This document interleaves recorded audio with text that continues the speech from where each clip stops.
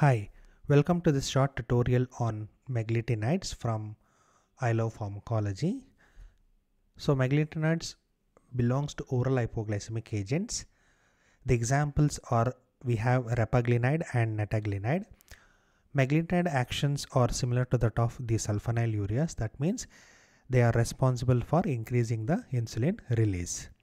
They stimulate the insulin release from the beta cells of pancreatic islets. Thereby it lowers the blood glucose level. So the mechanism of action will be similar to that of the sulfonylureas, where the meglitinides interact with sulfonylurea receptor.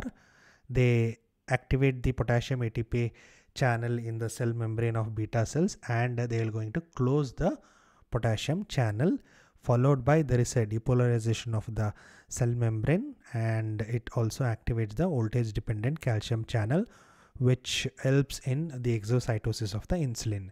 The calcium entry is responsible for stimulating the exocytosis or release of the insulin from the pancreatic beta cells. So when we talk about the pharmacokinetic parameters of meglitinides, meglitinides are very quick in onset of action, as well as it acts for short duration of time. So because of their quick onset of action, this can be used as a drug to reduce the postprandial hyperglycemia. So it has got a half-life of 1 hour.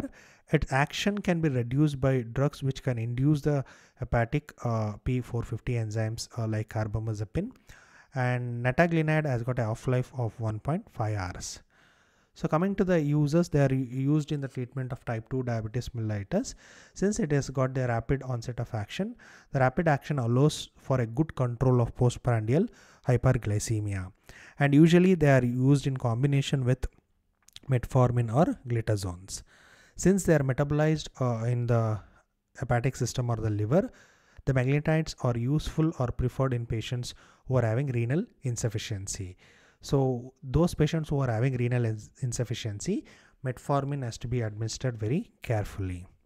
So adverse effect of meglitinides, again the same thing will continue, that all the drugs are having a risk of hypoglycemia unless uncommon unless its metabolism is inhibited by other drugs, that is gemfibrozil. Otherwise, you can remember that all the oral hypoglycemic agent as well as insulin will cause most common adverse effect, that is the hypoglycemia, and hypoglycemic episodes are very more in case of sulfonylureas, and hypoglycemic episodes are very rare, and it is a safer drug when we talk about the metformin. Thank you.